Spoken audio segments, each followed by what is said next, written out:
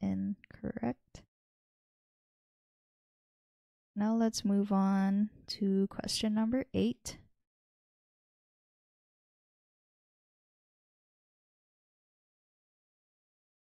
Give the structure that corresponds to the following molecular formula and H&MR spectrum.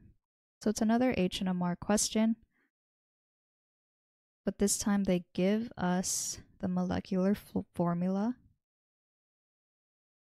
and then they also give us kind of what the spectrum would look like.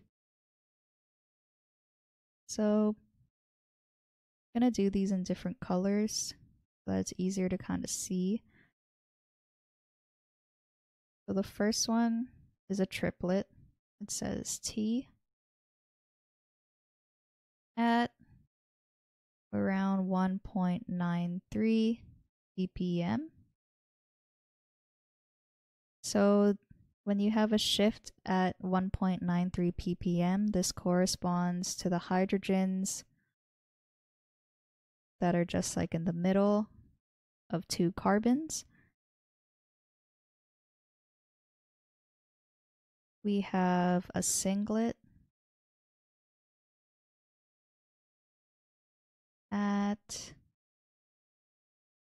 3.35 ppm. And this corresponds to like the hydrogens on the carbon that's beside an oxygen group. And lastly, there is another triplet at 4.49 ppm.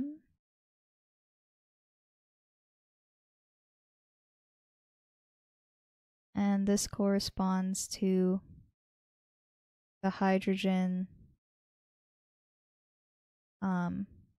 that is attached to a carbon, but that carbon is also attached to like another carbon. So how do I'll just do like kind of like that. So there's only one hydrogen involved on the carbon because that's attached to a second carbon, which is attached to an oxygen. And then they give us the relative integrals of all of these values. So I'm just going to do it in like a different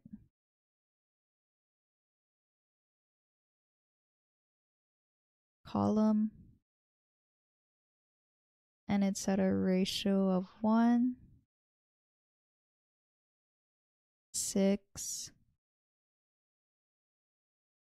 1. But if we look at how many hydrogens that are actually in the structure, there should be 16. So I'm just going to multiply everything by 2. So it should be 2,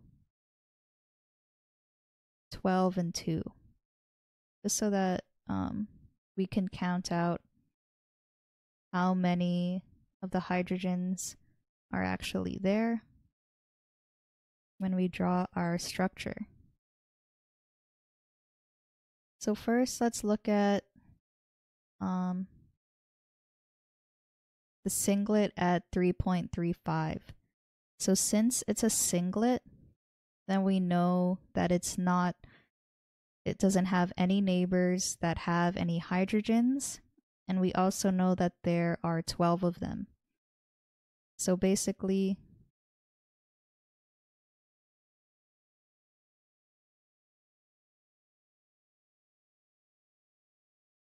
it's going to be at the end like that, and its only neighbor is the oxygen group.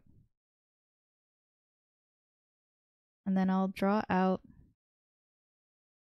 the CH that corresponds to the triplet at 4.49. So it should only have a neighbor that has 2 hydrogens.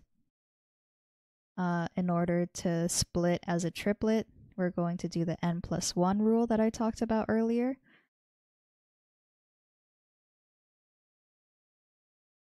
But it's attached to another oxygen that has another CH3 group. So looking at this CH2, which is the triplet at 1.93, we can see that one of its neighbors has 1 carbon, but since it splits as a triplet, that means it needs to be bonded to 2 carbons, each with a single hydrogen, if that makes sense. So it has 2 hydrogen neighbors altogether, so it'll split as a triplet. And again, I'm going to just draw out the rest of the structure just so that we have the same number of hydrogens as the compound. And then I'm just going to color code where each of those hydrogens were. So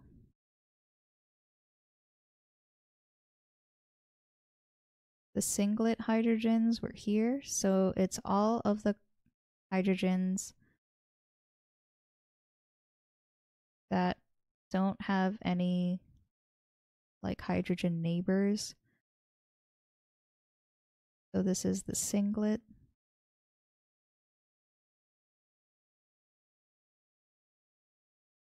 And then the triplet, there's only 2 hydrogens that have the triplet at 1.93. And then lastly, for the OCH group, it's going to be these 2 here that also split as a triplet. Okay, let's look at the answer from our junior tutor. I'll use an asterisk next to the hydrogen for that resonance. So I get what they're getting at.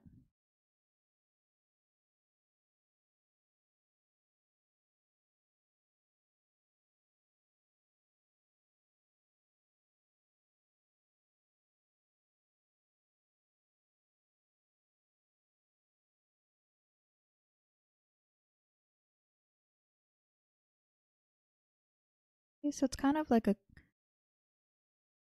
confusing answer, but I'm guessing since the question already gives out the structure almost, I'm just gonna write down what I have.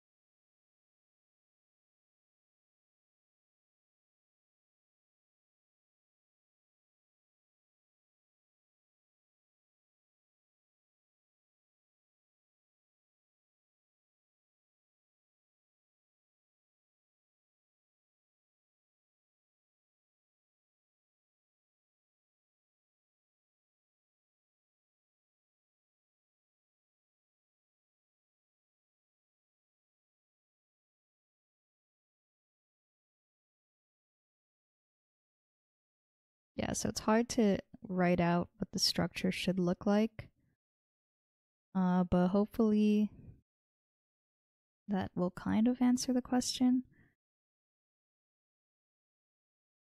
I'm still trying to understand what the junior tutor said.